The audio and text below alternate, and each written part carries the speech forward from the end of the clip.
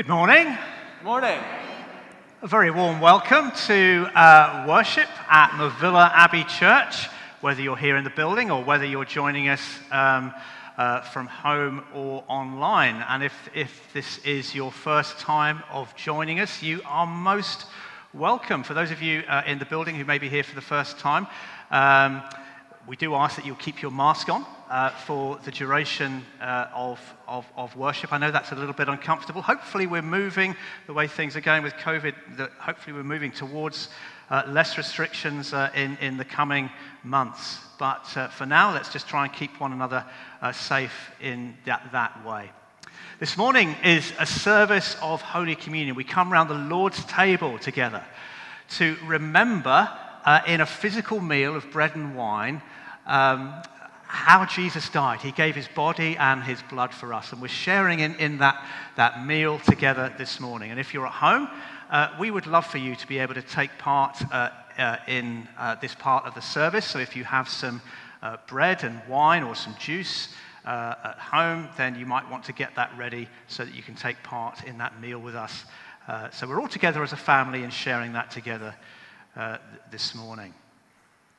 Now, with the restrictions of the pandemic, many things have been curtailed for us in life, haven't they? With restricted and limited numbers at weddings and funerals. And also baptisms have been affected. I think we've only had one infant baptism in the last 18 months, I think, which is a real shame. But I'm delighted to say that we have some baptisms in preparation. In 2 weeks' time, we're looking forward to an adult baptism, and somebody is also going to be received into membership. So we're really looking forward to that, and we have a number of others who are interested in baptism coming up as well. So that's really exciting. And you know, when you are baptized, when you become a member of the church, you become a member of a huge multi-million member family around the world. The church is the largest voluntary organization in the world, feeding the hungry, housing the homeless, healing the sick, lifting up the poor. This is what we do as God's church. And really excited to announce, our next slide please, Ian, that Samaritan's Purse, who do the Operation Christmas Child ministry, our 130 shoeboxes that we were able to give at Christmas were added to the 3,067 that came from churches around Ards and North Down, and that's contributed to a worldwide total of 10.5 million shoeboxes that have gone to children in very poor communities in other parts of the world. And that's a real demonstration of God's love. If you gave to that, thank you. Another way in which we can serve and to be the church in sharing God's care for our community locally is in our litter picking ministry. We have a ministry where a number of us will get together once or twice a month, go out on a Saturday morning just for an hour and a half, and we'll just pick up some of the litter around the streets within the sort of the streets around this building. You don't have to have experience, you don't have to have equipment, everything's provided. That's right, isn't it, Ian? Everything's provided, yeah. So if you've never done it before and you'd like to have a bit of crack next Saturday morning, come on down, families are welcome too, and you can join in with our litter picking ministry and just make our community look that much bit better for everybody living here. New wine is something that many of us will be familiar with. It's an annual conference every summer.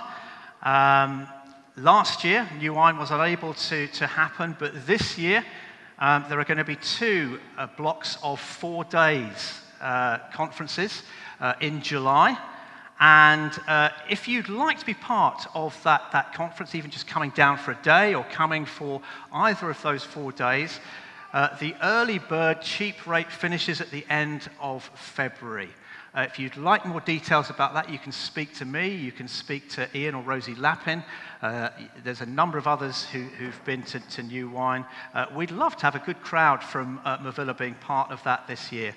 And if you've not been part of it or don't know what it is, here's a very short taster video so you would know what it's all about.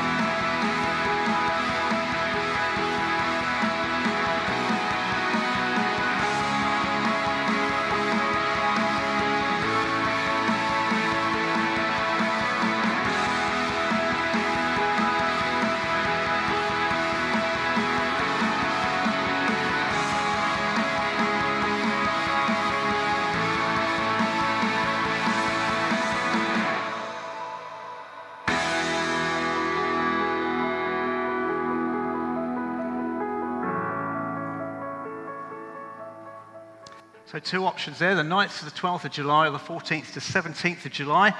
4 days of fun, of fellowship together with other Christians. It's the church coming together so that we can learn how to transform communities around us. Now, as we come to God together this morning, let's bring ourselves to God in prayer. Let's just close our eyes for a moment. God is here. Paul, the Apostle Paul, once said of God that in him we live and move and have our being. Just like a fish is surrounded by water, so we're surrounded by God. Let's become consciously aware of his presence, and in the silence of our hearts, let's just say that we're open to meet with him, that we're open to welcome him from the outside to the inside, to come and to change us and to transform us. I don't know if you've ever had the privilege of somebody saying that they would pray for you in person and in particular. It's always very special when somebody says that they will do that for you. Amazing thing about the Christian faith is that we have somebody in heaven who prays for us. Even if you've never experienced another human being saying that they will pray for you and the situation that you're in, Jesus is praying for you. Jesus is rooting for you. Jesus is interceding for you, and he's doing that right now. So Lord, we just welcome you. Thank you for this opportunity to come into your presence. Thank you that you are for us, not against us. Thank you that you desire, you seek, you pray for our transformation. Thank you that you love and accept us as we are, but you love us too much to leave us that way. You invite us to be transformed, to be made better. So Lord, we want to be made better this morning. We lay ourselves before you and pray that, Lord, you would bring your transformation to us in Jesus' name. Amen. Now let's stand together and sing of the fact that we have one on the throne who roots for us before the throne of God above.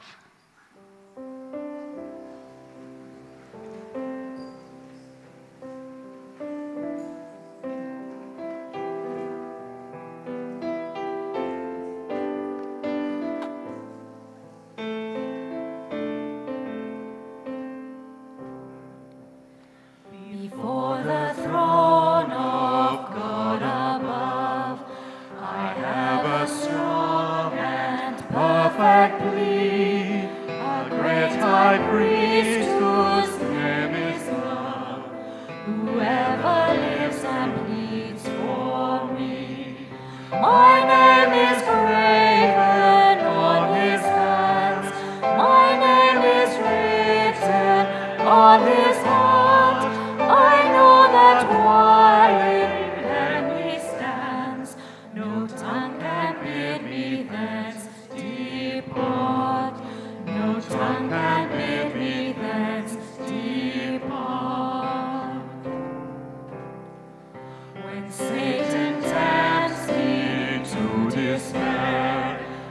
tells me of the guilt within. Upward I look and see him there, who made an end to all my sin. Because the sinless Savior died, my sinful soul is counted free. For God the just is satisfied to look on him and pardon me. To look on him and pardon me. Behold him there, the risen Lamb, my perfect, spotless righteousness, the great unchangeable I am, the King of glory and of grace. One with himself I cannot die, my soul is purchased with his blood, my life is hid with Christ on high, with Christ my Savior and my God, with Christ my Savior and my God. One with himself I cannot die, my soul is purchased with his blood, my life is hid with Christ on high, with Christ my Savior and my God, with Christ my Savior and my God.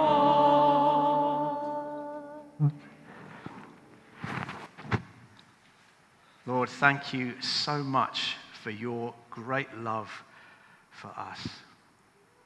When Satan tempts us to despair and remind us of the guilt within, upwards I look and see him there who made an end to all my sin.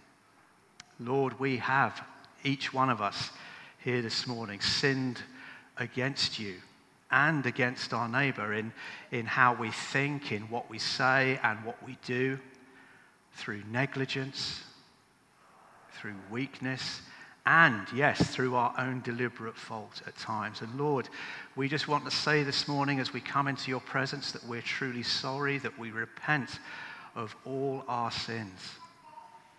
Thank you that you have given your life for us to be forgiven. For the sake of your Son, Jesus Christ, who died for us, we ask that you'd forgive all that is past in our lives and grant that we may serve you in newness of life this morning. May we have a sense as we walk out from this place back into our lives at home and in our lives at work, Lord, that we have newness of life, that we've left something bad behind and we've taken something good with us. Lord, may we sense that, we ask in Jesus' name. Amen. Amen. Let's take our seats. So over the last few weeks, using the Apostles' Creed, we've been looking together at what we believe as a church. And it's really important that we do this. And we've learnt that to believe what we say about God and his life in us as his church is to live those things, to do what we say. To believe is to live. Now, if you could put the next slide up for me, please, Ian. There's the beginning of the Apostles' Creed. We're going to say these words together in a moment as a reminder of the things that we believe as a church. But so far, we've focused together only on that first line. I believe in God, the Father Almighty, creator of heaven and earth. We've learnt that God, in his very personality as Father, Son, and Holy Spirit, is united in a community of love. And if we are going to live what we believe, that means we too, as the church, have to be a community of love. Love for one another and love for everybody around us. We've learnt that what kind of God we believe in is really important. and that to know God is first and foremost a truly good Father who truly loves us and truly has good things for us is absolutely vital. Not only for us to be happy, but for us to share him with others. Without that, we have no good news. If we have a wrong view of God, then we have a wrong view of the way things work. In a moment, when we sing our next worship song, our children and their leaders will go out, and there'll be creche for any preschoolers that might be here. And then Michael's going to come up here, and we're all going to be learning, adults and children, in two separate places, about God in the person of Jesus and how God, as a community of love, is revealed in the person of Jesus for you and for me. So let's remind ourselves of what we believe as we say these words together. I believe in God, the Father Almighty, creator of heaven and earth. I believe in Jesus Christ, his only Son, our Lord, who was conceived by the Holy Spirit, born of the Virgin Mary, suffered under Pontius Pilate, was crucified, died, and was buried. He descended to the dead. On the third day, he rose again. He ascended into heaven. He is seated at the right hand of the Father, and he will come to judge the living and the dead. I believe in the Holy Spirit, the Holy Catholic Church, the communion of saints, the forgiveness of sins, the resurrection of the body, and the life everlasting. Amen. God invites us to good things. And whether we understand all of the creed or whether it's something we aspire to, God has good things for us.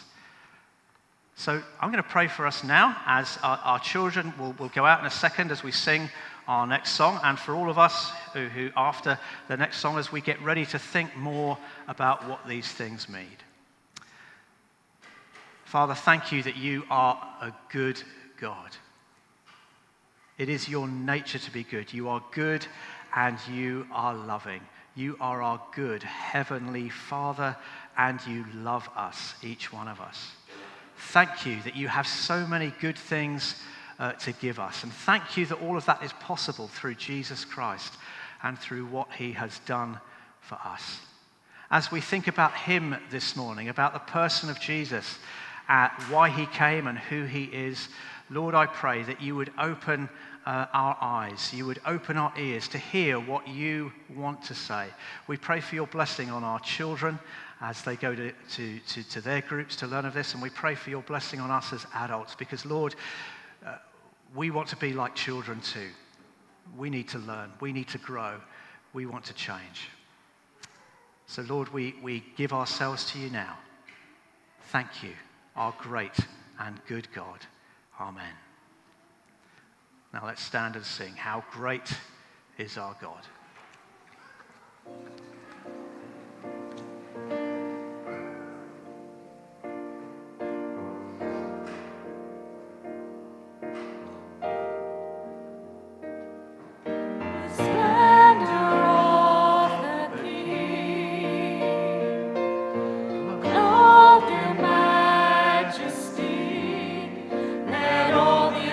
Rejoice, all the earth rejoice.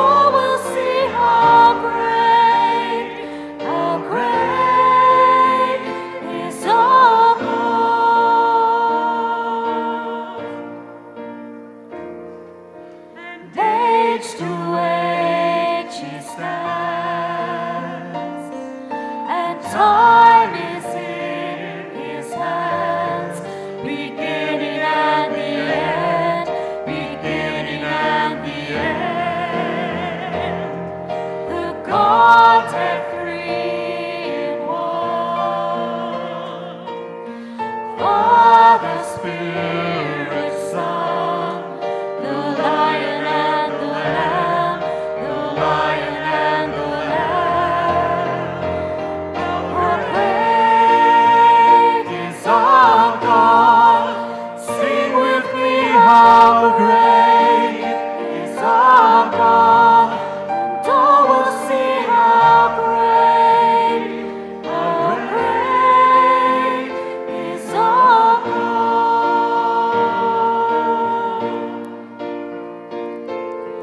Name above all names, worthy of all praise. My heart will sing how great is our God.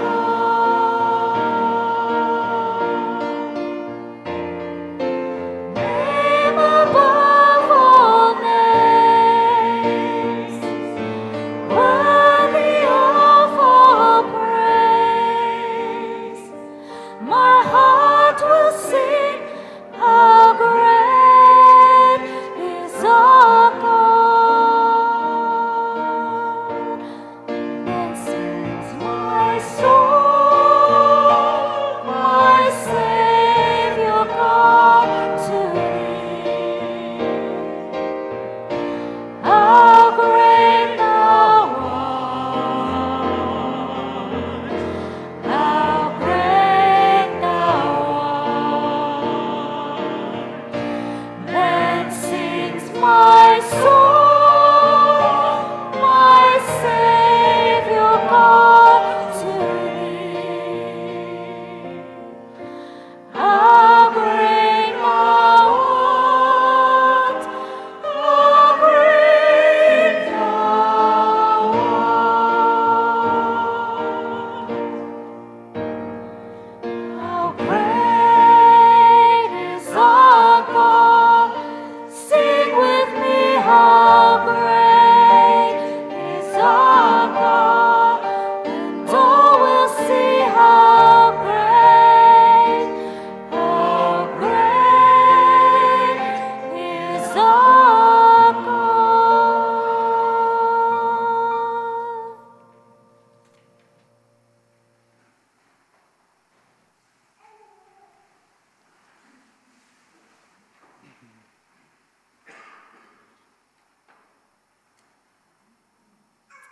So a friend said to me, do you know Jesus isn't real?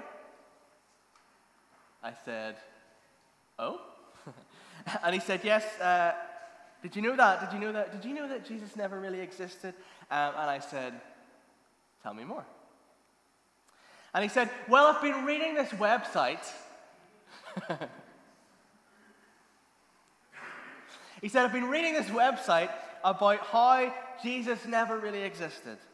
That he's just made up from different religious stories, and you know, there's some other websites, and the evidence is really quite compelling. And you know, if you've ever thought about it, I mean, the Bible, it's a copy of a copy of a copy, and stuff got added in over time. And if you try to look at Jesus as history, it doesn't really hold up. And you know, I think it's great that you can have faith, and people can obviously still believe whatever they want, and they can pray. And maybe whether Jesus really existed in history, maybe that doesn't really matter, but you know, I just thought you would want to know.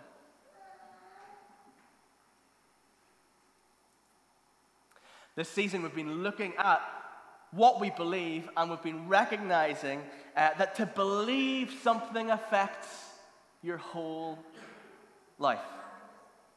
It makes a difference. If I believe that Bangor Football Club are the best football club in the world, that changes my life. That changes who my friends are. It changes what I spend my money on. It changes how I spend my time. What we believe really matters. And whether or not Jesus really lived really matters. And that's why when we said those words together earlier, there's that rather odd moment. I always find it jarring. I don't know if you find it jarring, because we're making these statements about God and who God is, and then something happens because we kind of go, I believe in Jesus Christ, who was conceived of the Holy Spirit, born of the Virgin Mary, suffered under Pontius Pilate. Whoop. What are you, Pontius Pilate, what are you doing in there? Because we're speaking out this truth about God, and all of a sudden there's this guy, Pontius Pilate, just popping up. Hello, I'm here too. It's this sudden gear change. What's it doing there? Well, it's there because it places Jesus in history. Because there have always been people who have tried to say things like, well, maybe Jesus is an important idea, but he wasn't a real man. So really, those websites that my friends stumbled upon are nothing new. But they are rather odd.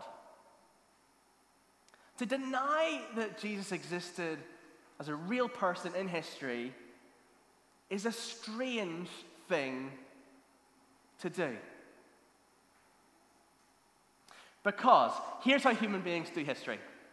So take something like Caesar's Gallic War. This is an ancient document that tells us all about what Julius Caesar got up to, the battles he fought, etc.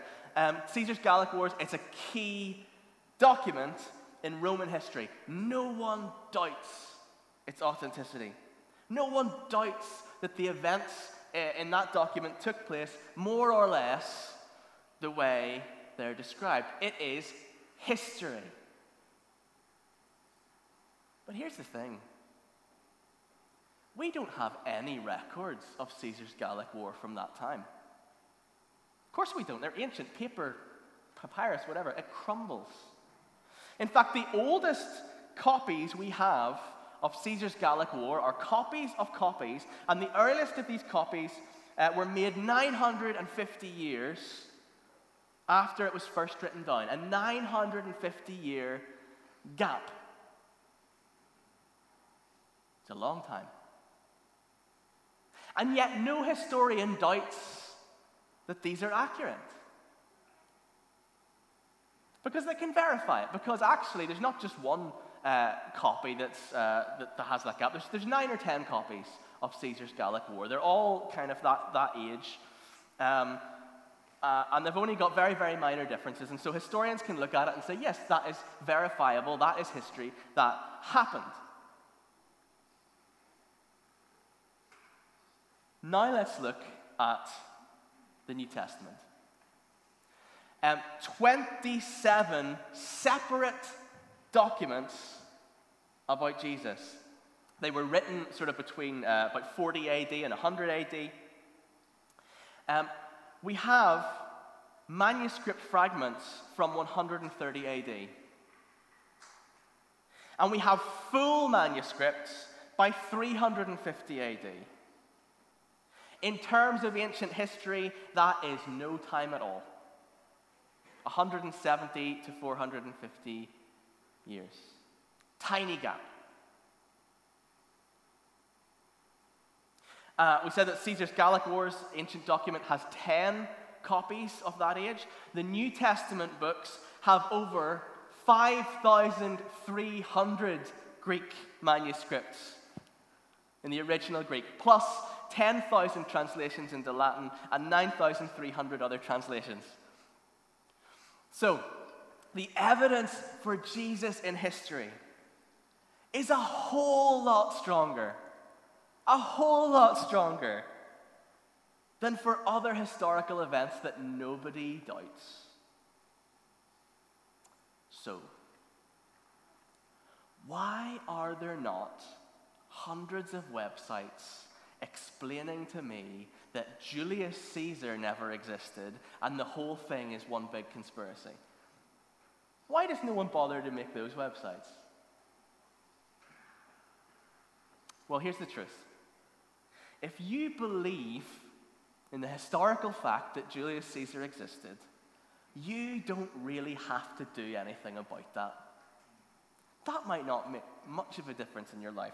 But if you believe this historical evidence that Jesus existed, that might just change everything.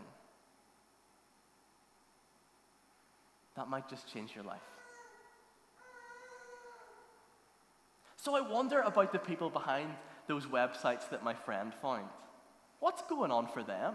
I mean, maybe, I don't know, maybe they really didn't like their Sunday school teacher.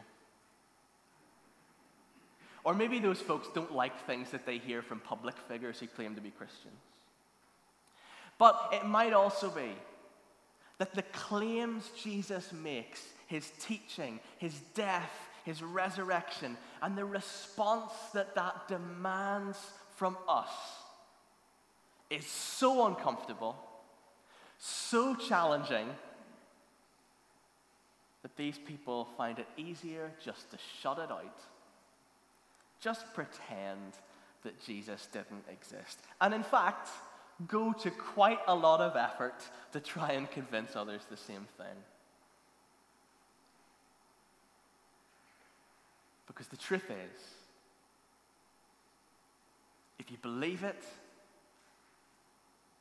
you have to do something about it. If you believe it, you live it. Let's watch a video.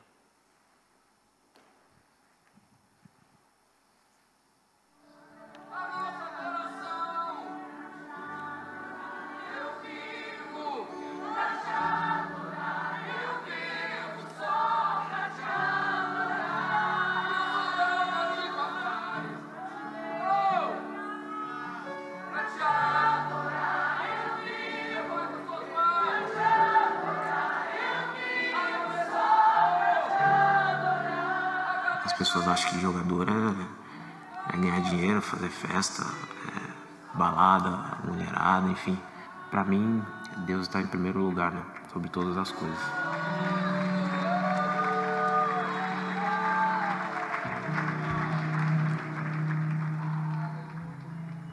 Todas quintas e domingo, quando eu não tenho compromisso, né, no clube, eu venho aqui à igreja. O nome da igreja é Catedral Internacional.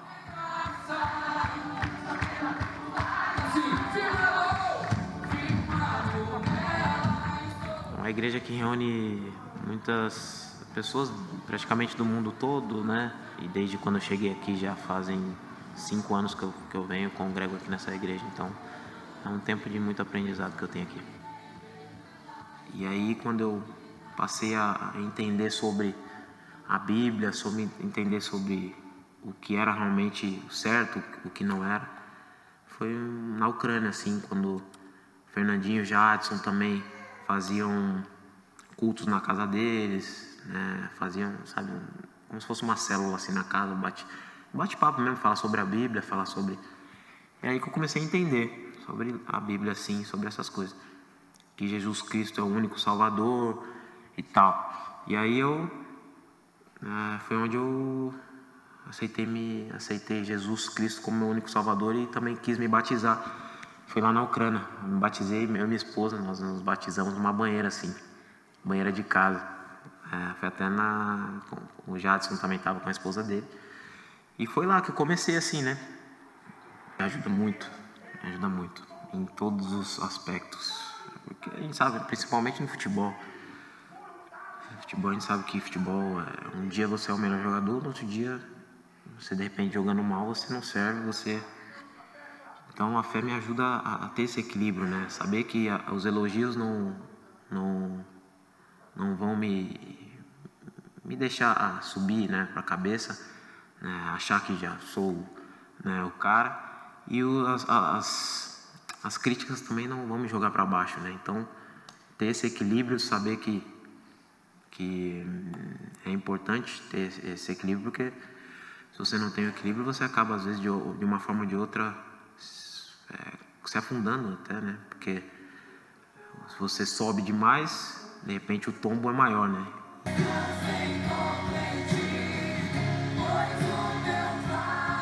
E eu realmente me sinto muito feliz de poder ter essa fé, poder também de alguma forma levar um pouco para as outras pessoas, né? Às vezes sem falar, sem fazer algo, só com a minha postura, às vezes o meu jeito de ser, as pessoas falam, nossa, acho que ele é diferente, sabe? Então, assim, às vezes não precisa ficar falando pra pessoa, né? Às vezes não precisa ficar botando na cabeça, não, você tem que aceitar Jesus, você tem que ser isso, tem que ser aquilo. A pessoa vai ver as suas atitudes, né? Vai ver como você é, como você faz as coisas, como você lida com as coisas, enfim. Então é isso que eu procuro fazer no dia a dia.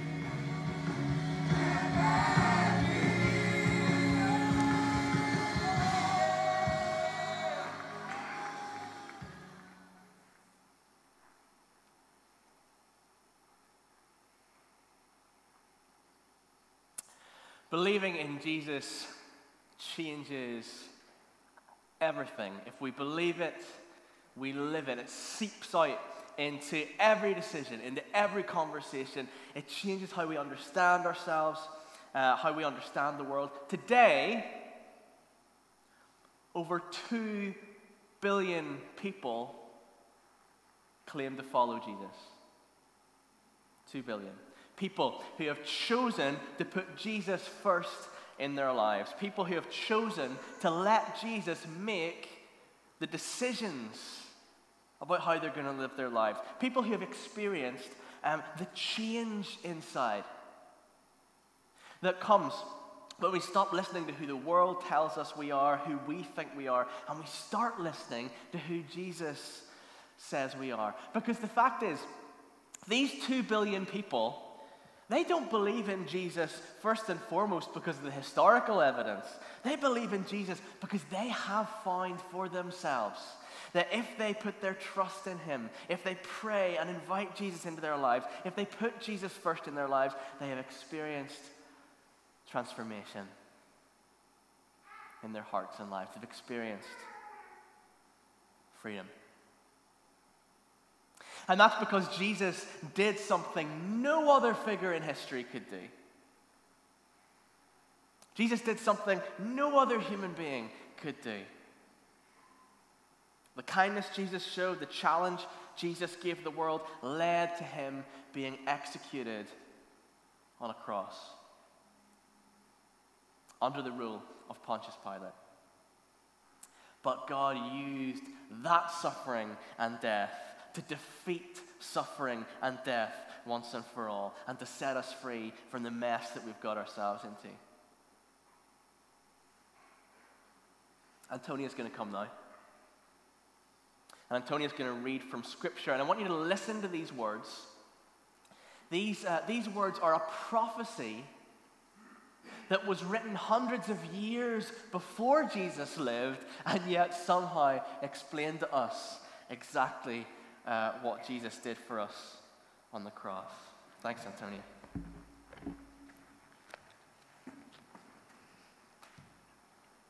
The reading today is from Isaiah chapter 53.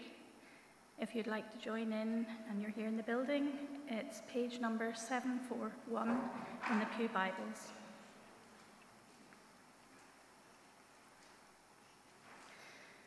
Isaiah chapter 53. Who has believed our message, and to whom has the arm of the Lord been revealed? He grew up before him like a tender shoot, and like a root out of dry ground. He had no beauty or majesty to attract us to him, and nothing in his appearance that we should desire him. He was despised and rejected by mankind, a man of suffering and familiar with pain. Like one from whom people hide their faces, he was despised, and we held him in low esteem. Surely he took up our pain and bore our suffering, yet we considered him punished by God, stricken by him, and afflicted. But he was pierced for our transgressions. He was crushed for our iniquities. The punishment that brought us peace was on him, and by his wounds we are healed. We all, like sheep, have gone astray. Each of us has turned to our own way, and the Lord has laid on him the iniquity of us all. He was oppressed and afflicted, yet he did not open his mouth. He was led like a lamb to the slaughter, and as a sheep before its shearers is silent, he did not open his mouth. By oppression and judgment he was taken away. Yet who of his generation protested? For he was cut off from the land of the living. For the transgression of my people he was punished. He was assigned a grave with the wicked, and with the rich in his death, though he had done no violence, and nor was any deceit in his mouth. Yet it was the Lord's will to crush him, and cause him to suffer. And though the Lord makes his life an offering for sin, he will see his offspring and prolong his days, and the will of the Lord will prosper in his hand. After he has suffered, he will see the light of life and be satisfied. By his knowledge, my righteous servant will justify many, and he will bear their iniquities. Therefore, I will give him a portion among the great, and he will divide the spoils with the strong, because he poured out his life unto death and was numbered with the transgressors. For he bore the sin of many and made intercession for the transgressors. This is the word of the Lord. Thanks be to God.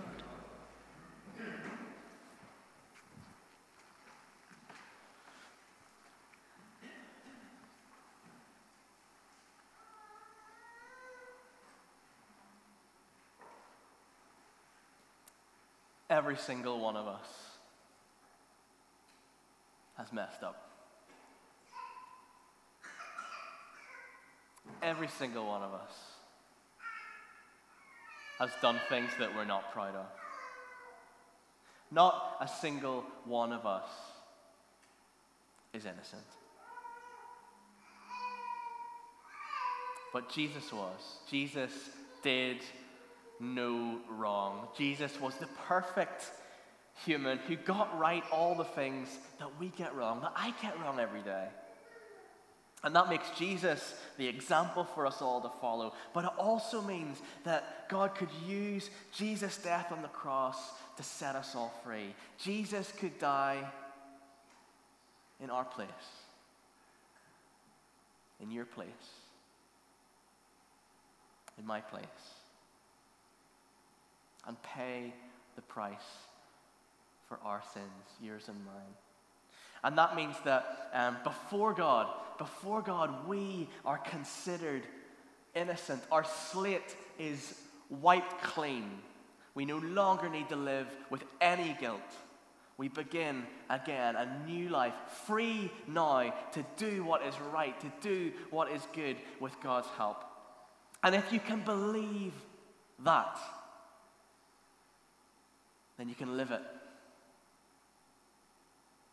I can think of nothing that can make a bigger difference in someone's life than to know that God is on their side. God is their cheerleader. Their sin has been paid for. Their guilt can be washed away.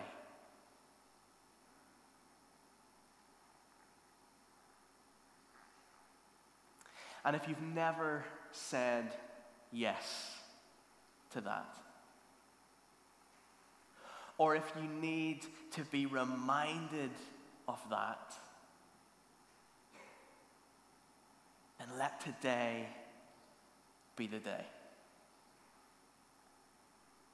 When we pray in a moment, make that the time that you say yes to Jesus. When we share this bread and wine later on to remember his body broken and blood poured out on the cross, make that the moment that it becomes real to you.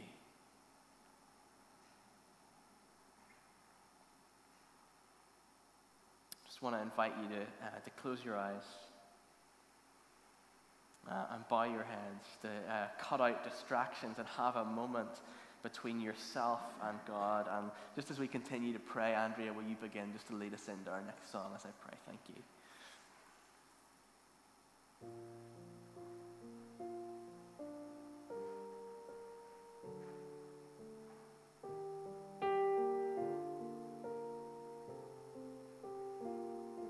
Lord Jesus, we thank you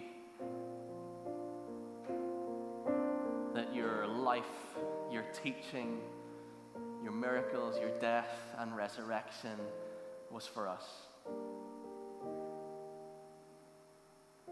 Thank you, Jesus, that if I was the only person in the world, that you would have gone to the cross for me.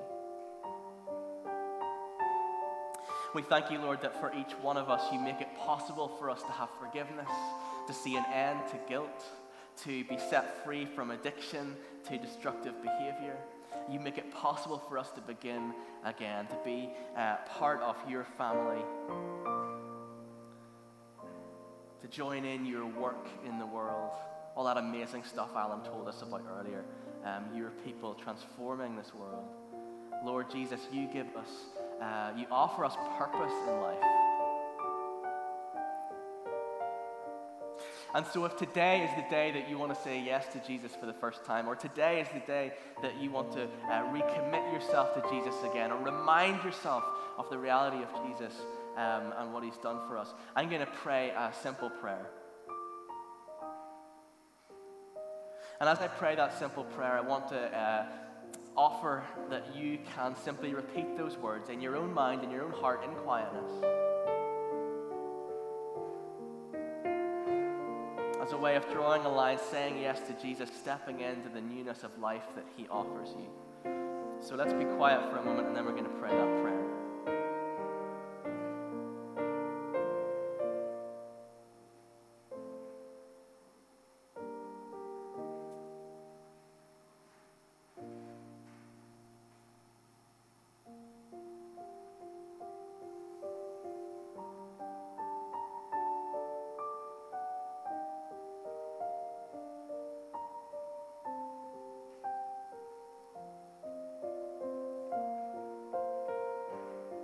Jesus, thank you that you lived, died, and rose again for me.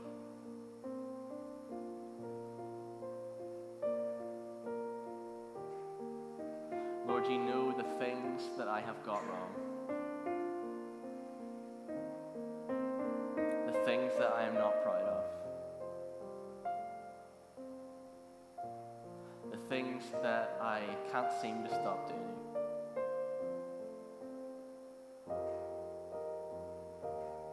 And I'm sorry.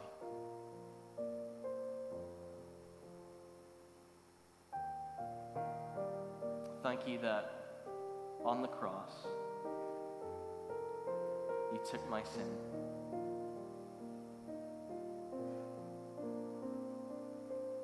You suffered and died, so that I could be set free.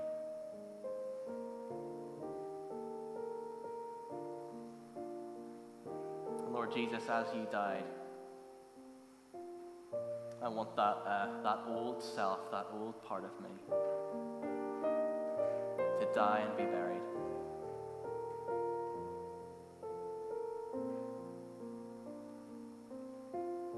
Jesus, as you rose again,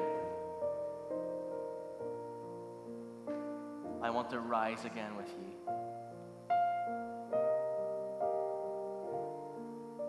And for today to be the first day of the rest of my life with you.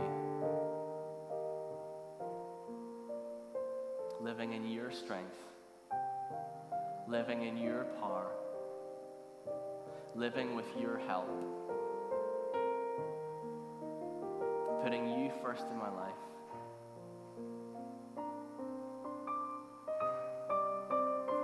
Being the person that you made me to be. Father God, thank you for your love for me. Holy Spirit of God, I invite you to come into my life. Make God real to me every day. Lead me and guide me in the way you want me to go.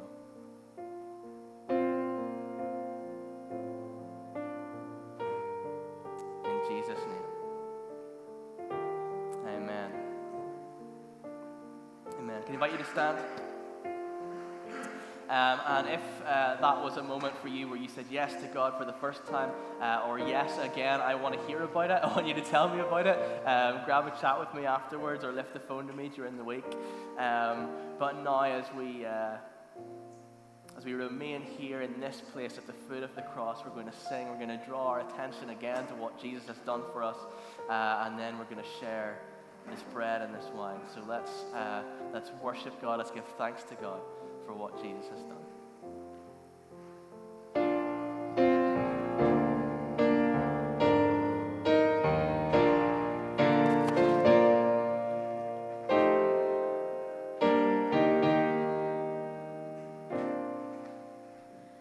Man of sorrows, what a name for the Son of God to pay. Ruined sinners to reclaim. Hallelujah, what a Savior. Bearing shame and scoffing rude, in my place condemned he stood, sealed my pardon with his blood.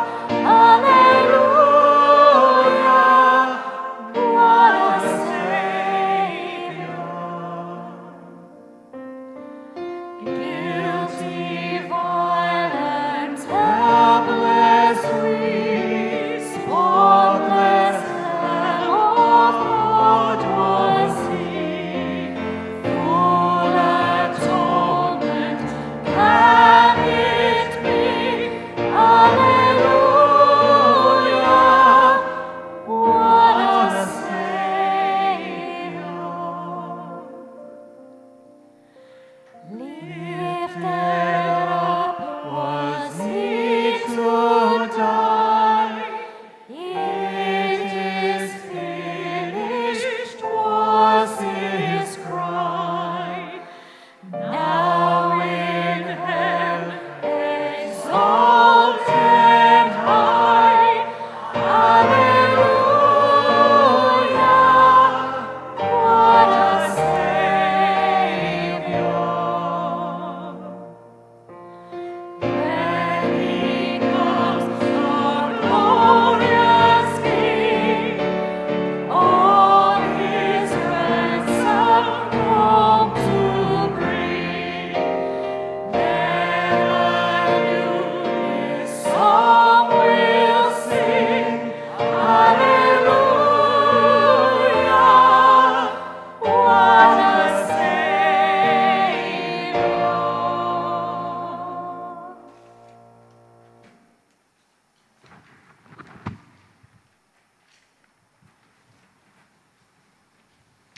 Take our seats. Before we come round the Lord's table together, I just want to lead us in some prayers for others. And I'm just going to use some of the verses that Antonia read for us from Isaiah 53 as a pointer for our prayer. Welcome back, children. Good to have you back with us, and leaders too. Let's pray. He was despised and rejected by mankind, a man of suffering and familiar with pain, like one from whom people hide their faces. He was despised, and we held him in low esteem. These words given by the Holy Spirit tell us something important, Lord, that long before you took one step on the earth as a human being, that you knew you would be despised and rejected by us and suffer at our hands. And yet, you still came. Lord, we worship you this morning, knowing that you came because you love us. You could have chosen a different path, but you didn't. Still you came, knowing you would be rejected. Thank you, Lord, for your incredible love for us. We pray this morning for anyone we know who feels the pain and rejection and hatred of others, or maybe even themselves. for those who struggle with self-loathing, who've come to despise their body shape or the way they look because of others' expectations. Show us, Lord, how to be a church, a community of love that goes out of our way to love those who don't or can't love themselves, those who feel rejected, and to introduce them to you.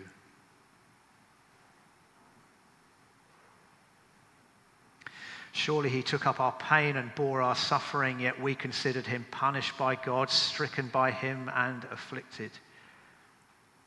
Lord Jesus, you came not just to experience the pain and suffering of human life, of your own human life. You came to take up our pain, to bear our suffering.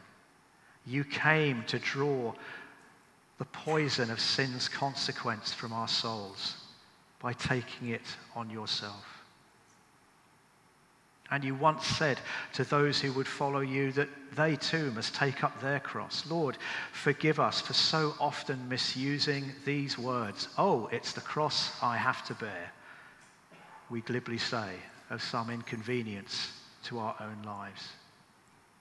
Lord, forgive us. Lord Jesus, you didn't take up your own pain, you took up ours.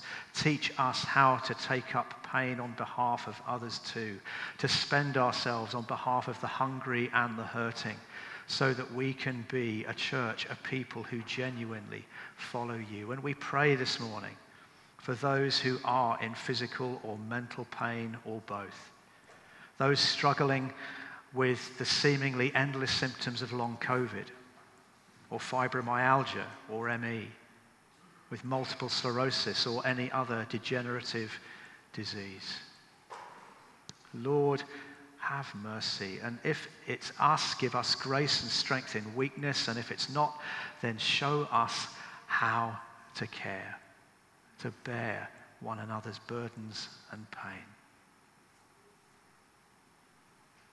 But he was pierced for our transgressions. He was crushed for our iniquities. The punishment that brought us peace was on him, and by his wounds we are healed.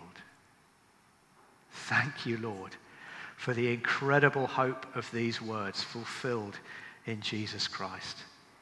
Thank you, Jesus, that you came, lived, died, and rose again, not just to bear our suffering, but to transform it.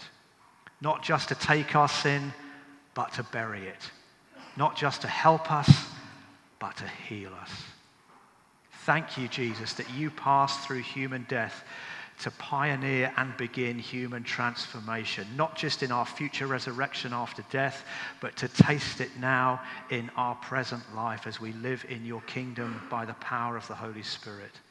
Lord Jesus, you said, whoever believes in you will do the works you have been doing, and we will do even greater things than these because you go to the Father.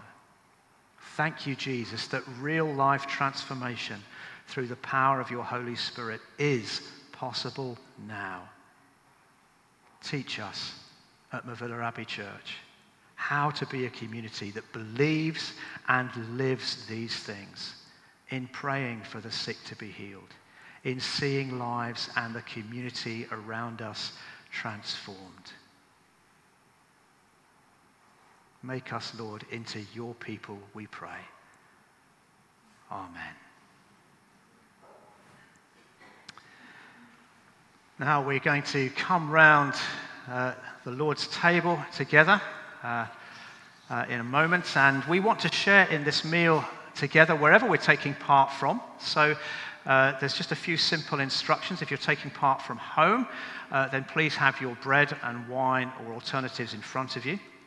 In a moment, we're going to share a sign of peace among us, and we're going to pray some words of preparation together. There'll be words on the screen for us to join in. And then we're going to sing. And during worship, if you're here in the building, stewards with sanitized hands will come to you with some bread and wine. There are half-cut grapes for children. If you wish to receive, hold your hands out in front of you, and they'll offer you a piece of bread with tongs and an individual glass of grape juice, which you'll lift from the tray, or a grape if you'd like your child to take part in that way. I want to say that if you're not a member of Movilla, if you've come this morning or you're watching this morning, and all that we've been talking about the nature of God and what it means to believe in him, if these are things that you don't yet believe, but you've sensed something in what has occurred this morning, that this is something that you would like to believe, you want to love the Lord, you want to know what it is to love him, then you are welcome at this table. You are welcome at this meal. You're welcome to take part, because it's the Lord's table, and he welcomes those who love him and those who want to love him more. You'll keep the bread and the wine, or the grape, or whatever you've got, until we all eat and drink it together at the instructed point. So after you're given it, keep hold of it until after the song, until I lead us in some words to say together when we'll eat together. We are the body of Christ. By the one Spirit, we were all baptized into one body. Let us then pursue all that makes for peace and builds up our common life. The peace of the Lord be always with you. Thank you. Now we're going to share the peace with one another. Now, unfortunately, we still can't move amongst the congregation. Don't we long for the time when we can hug again, when we can at very least shake hands? We can't for the moment, but I am going to ask you to stand up and to turn around and to look at the people around you. And we're going to say the peace of the Lord be with you. We're going to do it in sign language, because that's an easy way that we can communicate without being right up close. And I'm going to give you permission to take off your mask, to mouth the words rather than speak them. Okay, just to mouth the words, but we're going to say, the peace of the Lord be with you. Okay, you're going to mouth those words. So the peace of the Lord be with you. So smile, turn to your neighbor and say that.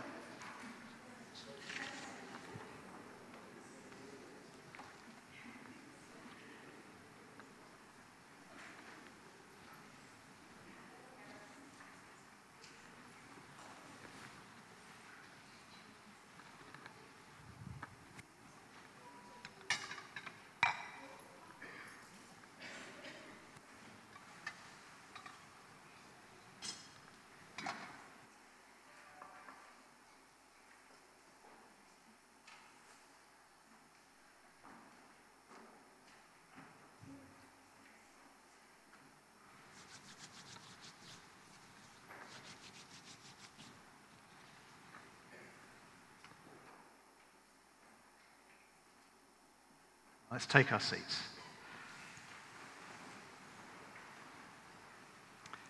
I invite you now, if you feel comfortable to do this, I invite you, if you'd like to do it, to hold out your hands in front of you in a gesture of openness to God. It's a physical, I suppose, expression of what's in our hearts as we respond to his invitation to come and to share these symbols on the table. And we'll use these words in front of us. The Lord is here. His Spirit is with us. Lift up your hearts. We lift them to the Lord. Let us give thanks to the Lord our God. It is right to give our thanks and praise. Father, almighty and ever-living God, at all times and in all places, it is right to give you thanks and praise. And so with all your people, with angels and archangels, and with all the company of heaven, we proclaim your great and glorious name, forever praising you and saying, Holy, holy, holy Lord, God of power and might. Heaven and earth are full of your glory. Hosanna in the highest. Blessed is he who comes in the name of the Lord. Hosanna in the highest. Blessed are you, Father, the creator and sustainer of all things. You made us in your own image. Male and female you created us. Even when we turned away from you, you never ceased to care for us. But in your love and mercy, you freed us from the slavery of sin, giving your only begotten Son to become man and suffer death on the cross to redeem us. He made there the one complete and all-sufficient sacrifice for the sins of the whole world. He instituted and in his holy gospel commanded us to continue a perpetual memory of his precious death until he comes again. On the night that he was betrayed, he took bread. And when he had given thanks to you, he broke it and gave it to his disciples, saying, "Take, eat. This is my body, which is given for you. Do this in remembrance of me." In the same way, after supper, he took the cup, and when he had given thanks to you, he gave it to them, saying, "Drink this, all of you, for this is my blood of the new covenant, which is shed for you and for many for the forgiveness of sins. Do this as often as you drink it in remembrance of me." Therefore, Father, with this bread and this cup, we do as Christ your Son commanded. We remember his passion and death. We celebrate his resurrection and ascension, and we look for the coming of his kingdom. Accept through him, our great high priest, this our sacrifice of praise and thanksgiving. And as we eat and drink these holy gifts, grant by the power of your life-giving Spirit that we may be made one in your holy church and partakers of the body and blood of your Son, that he may dwell in us and we in him, through the same Jesus Christ our Lord, by whom and with whom and in whom, in the unity of the Holy Spirit, all honor and glory are yours, Almighty Father, forever and ever. Amen. We'll now sing of the sacrifice of Jesus as we prepare to receive these symbols of his giving for us. As I say, you're all welcome to take part in this meal. If you don't feel comfortable taking and receiving this morning equally, that's absolutely fine. We bless you and we're just so glad that you're here. But someone will come to you in a moment with these things. Let's sing together. We'll remain seated because that makes it easier for the stewards to come around us as we sing.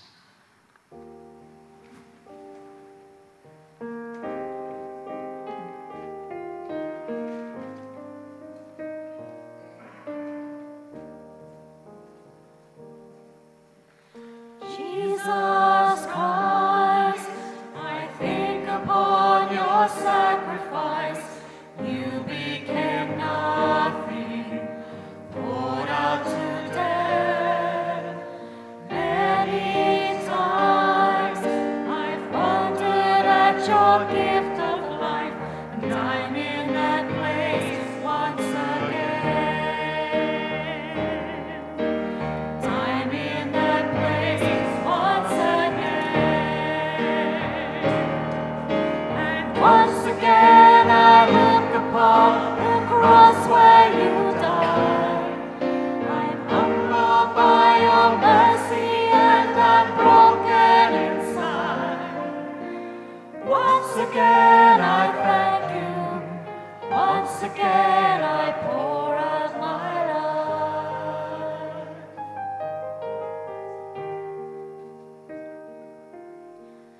Now you are exalted to the highest place, King of the heavens, where one day I'll bow. But for now, I marvel at this saving grace, and I'm full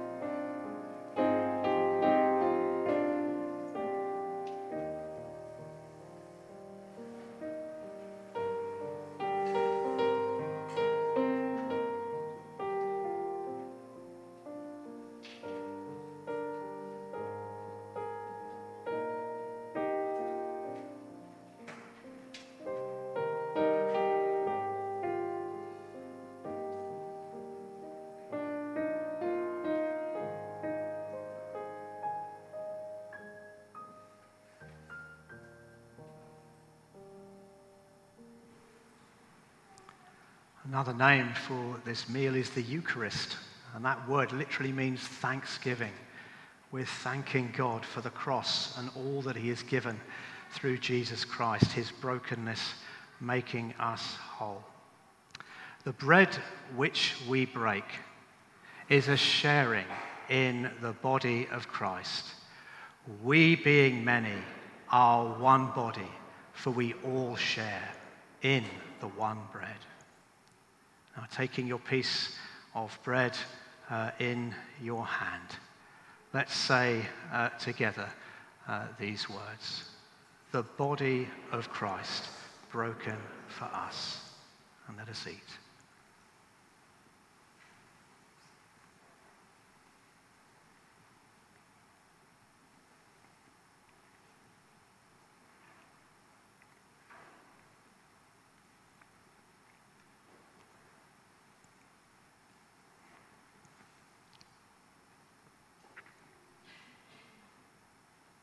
Taking the cup in our hands, we say together, the blood of Christ shed for us, and with thanksgiving we drink.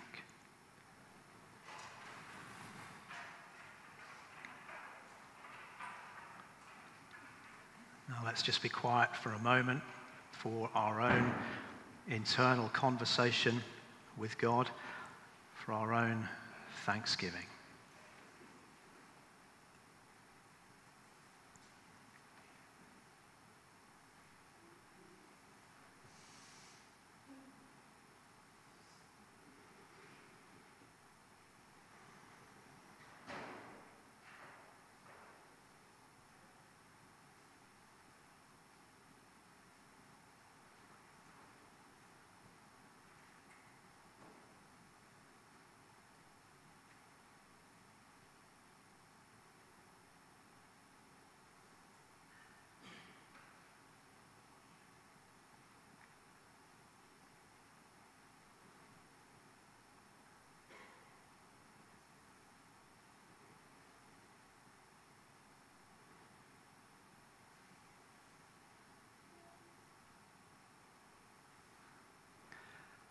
We've been fed with far more than just physical food this morning. If you prayed that prayer that Michael led us in earlier on for the very first time this morning, if you took a step of faith towards God for the first time in your life, we'd love to hear from you afterwards. Come and tell us. Now, together, having been fed, let's offer ourselves back to God as we prepare to go out in service for him. We'll use the words of this prayer as a way of giving ourselves back to God. Almighty God, we thank you for feeding us with the spiritual food of the body and the blood of your Son, Jesus Christ. Through him, we offer you our souls and bodies to be a living sacrifice. Send us out in the power of your Spirit to live and work to your praise and glory. Amen. Amen. Let's stand and honor the name of Jesus as we sing. Jesus is the name we honor.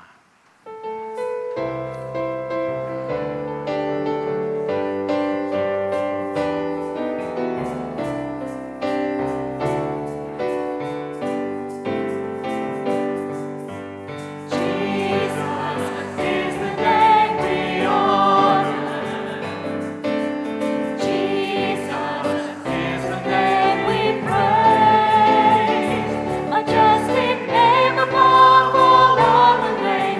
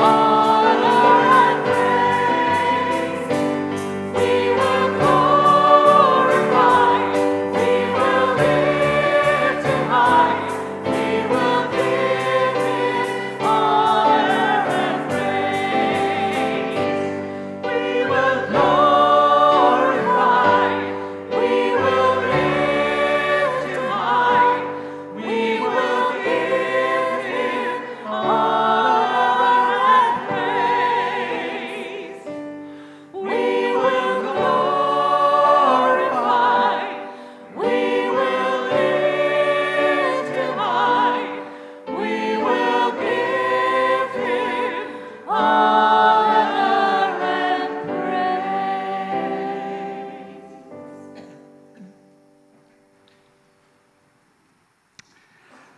Don't forget, next Saturday, if litter picking team, if you want to come and join in with that, 9:30 a.m. Men's group is meeting this coming Thursday. Is that 7:30? Yes, I think that's 7:30. So there's a men's group at 7:30 this week. Guys, you're very welcome to come and join in that for some fellowship and some learning some stuff together. Now let's go out and let's glorify and let's lift him high in everything we do. The Lord bless you and keep you. The Lord make his face shine upon you and be gracious to you. The Lord turn his face towards you and in all that you do give you peace. Amen.